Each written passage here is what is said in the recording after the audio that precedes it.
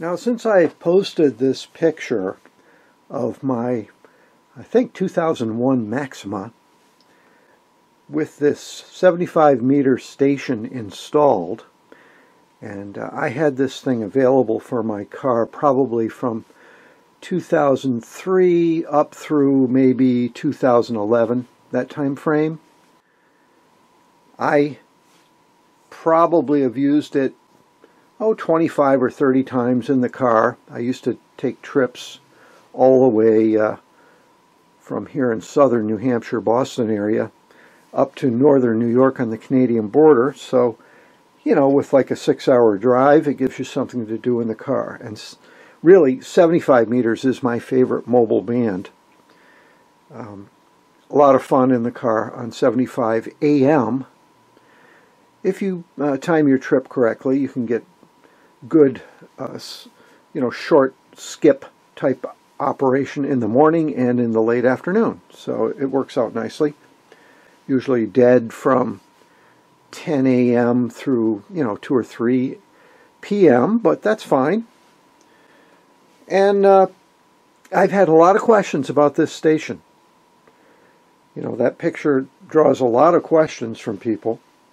Just seeing a couple of command sets in the car is exciting enough, but there especially has been interest in how I powered the station, how much power it puts out, and how I modulated it. And really, the receiver and the transmitter are not stock, so I'm not running it like some people have in mobile operation, where they actually collect all of the proper cables and trays, run it on a dynamotor, and put a couple batteries in the trunk in order to run the whole station and run those big heavy cables through their vehicle. I wanted something that I could mount on a piece of plywood and carry it out to the car and just lean it on the front seat and really just hook up the power supply, and I would be on the air using the car's regular power system, 12 volts. So this is an easy in, easy out type station for 75 meter AM in the vehicle.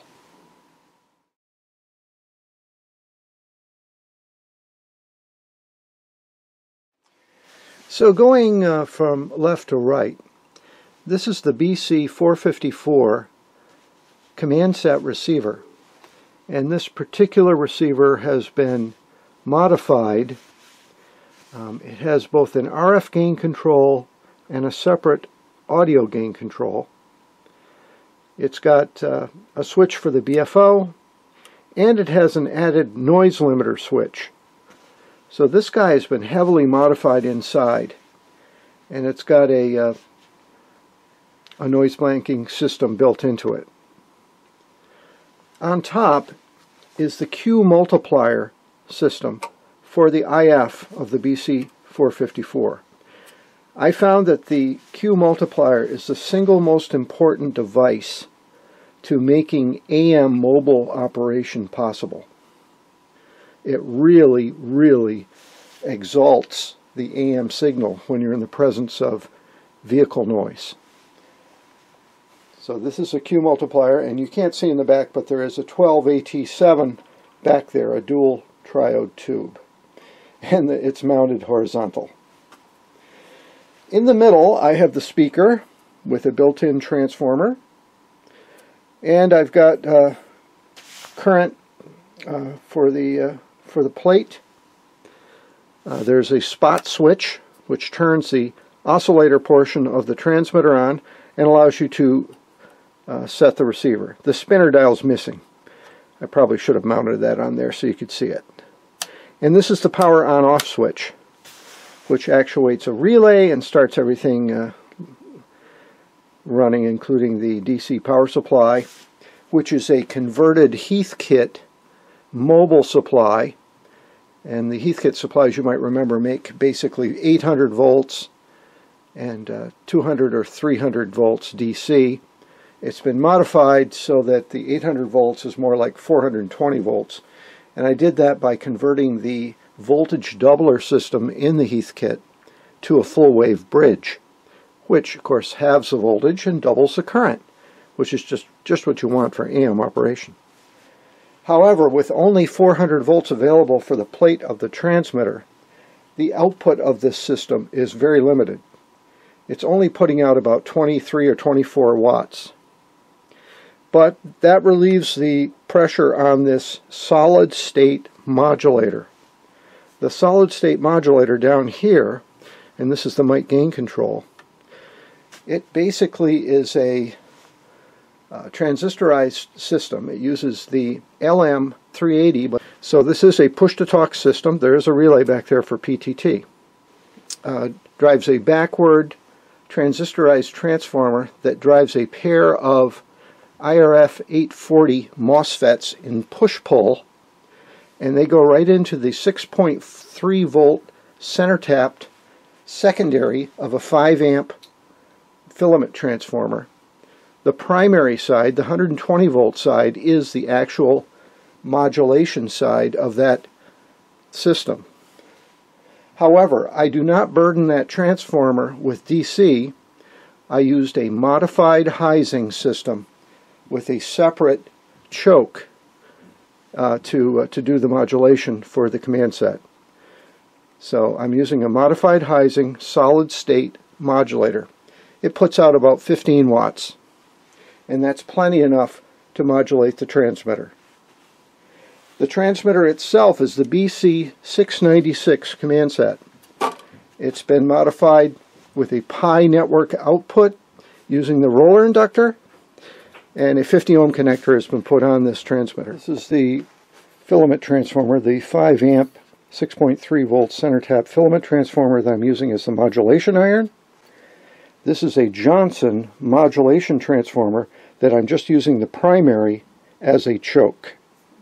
The Johnson transformer is just acting as a choke for the modified Heising, and this is the modified Heising capacitor. As you can see, it all fits on one board that can easily be transported. You guys know that the command sets basically have two 1625 tubes inside, which are equivalent to 807s, driven by a Hartley oscillator directly. So it's a very simple master oscillator power amplifier type transmitter. Now, people have been known to run these at powers as high as 50 or 60 or 70 watts input power, and with really high voltage on them, and successfully modulated them in the car. I've done nothing of the sort. I'm running it at a much lower power, probably around the 30 watt input power level.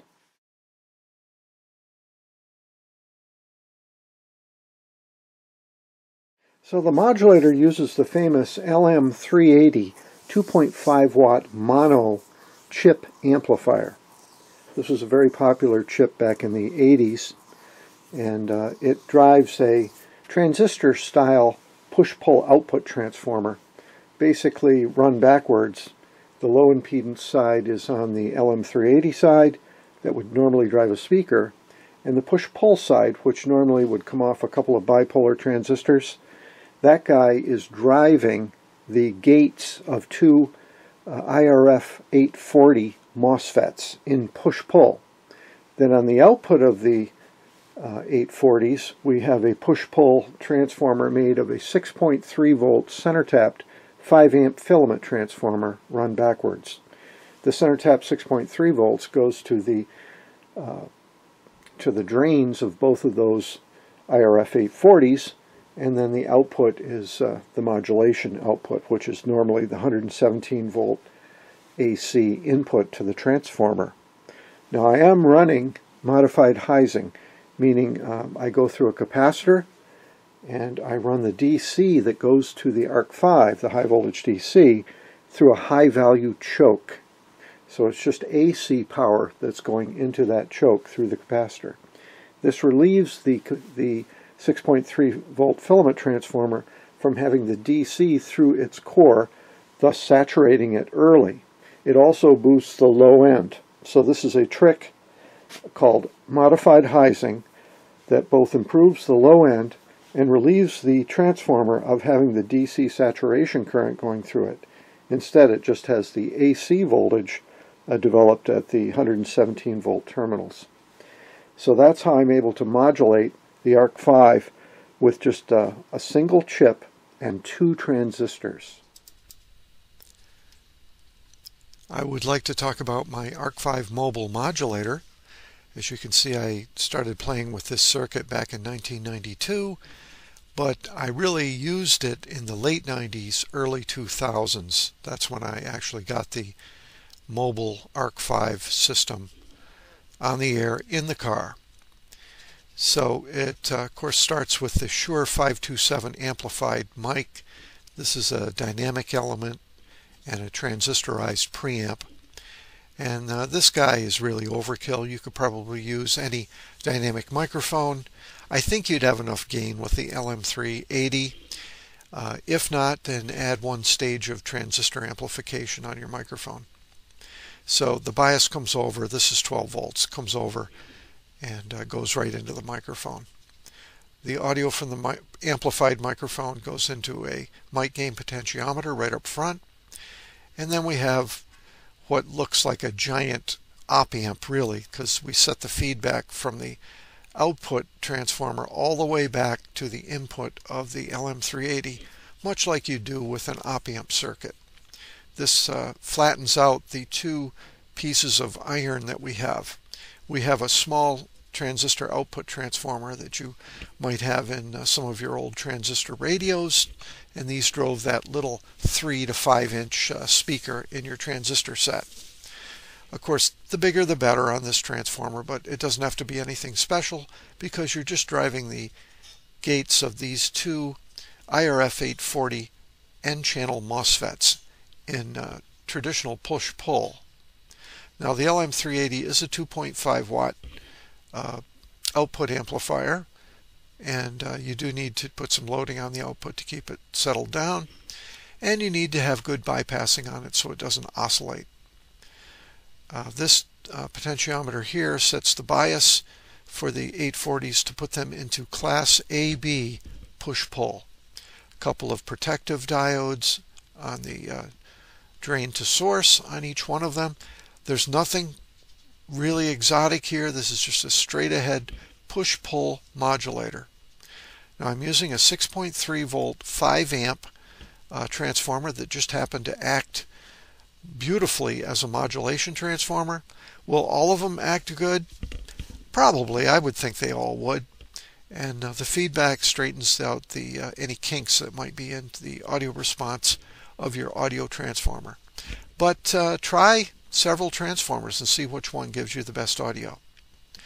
Now, in order that this transformer operates well and we're able to get enough power out to modulate the ARC5, I wanted to relieve it of having any DC going through the secondary. Well, this secondary is actually the 120 volt primary of the transformer. So the way I'm doing that is I'm using a Heising, Modified Heising setup. So only AC comes out here, and the DC part of it is taken care of through this 10 to 20 Henry 200 milliamp choke. Again, bigger is better with both of these pieces of iron. I have a power supply of only 450 volts DC that was made out of an old Heathkit mobile power supply with the voltage doubler converted to a full wave bridge. And I'm using the traditional 3 diode negative cycle loading WA1QIX circuit. The keep alive voltage should be between 1/10 and 1/20 of whatever voltage you put in here. So I'm using 36 volts as the keep alive voltage. This is what keeps you off going through 0 on your negative cycle. The 3 diode circuit is pretty standard, and it worked well with the ARC5. So again, a modulator to modulate the ARC5 at a modest, probably 12 watt output audio in order to handle maybe 25 watts input power with the ARC5 with a simple 13.8 volts right from the car power system. So if you're running more power with your ARC5, then this probably needs to be increased. And of course you could run a 24 volt DC to DC converter in the car, and 24 volts will give you more power out of this system. again, don't be afraid to upsize the iron, and I think you'll be very happy with this very simple ARC5 mobile modulator.